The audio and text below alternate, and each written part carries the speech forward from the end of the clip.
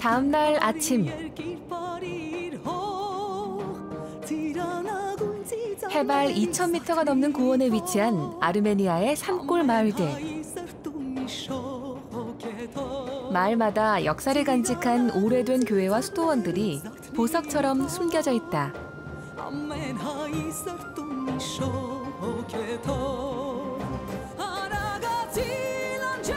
로리의 아흐탈라 수도원. 높게 쌓인 입구의 성벽에서 수도원이 요새 역할을 했음을 짐작할 수 있다. 성벽 위, 동네 아이들이 제일 먼저 나를 반긴다. 아흐탈라 수도원은 비잔틴 양식과 전통 고유의 건축양식이 혼합되어 독특한 매력을 지니고 있다. 높은 고원의 오지 마을임에도 많은 관광객들이 찾는 아흐탈라 수도원.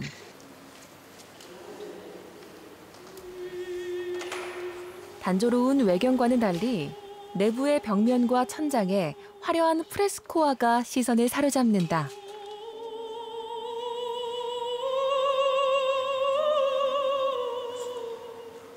Architecture here is very different from what we see in Europe. And for us it's also an important place because it is told that Armenia is the first country which wanted to be a Christian country.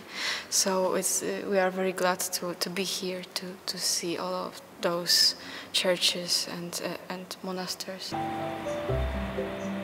아흐탈라 수도원은 아르메니아 종교의 역사와 건축에서 빼놓을 수 없는 중요한 곳이다.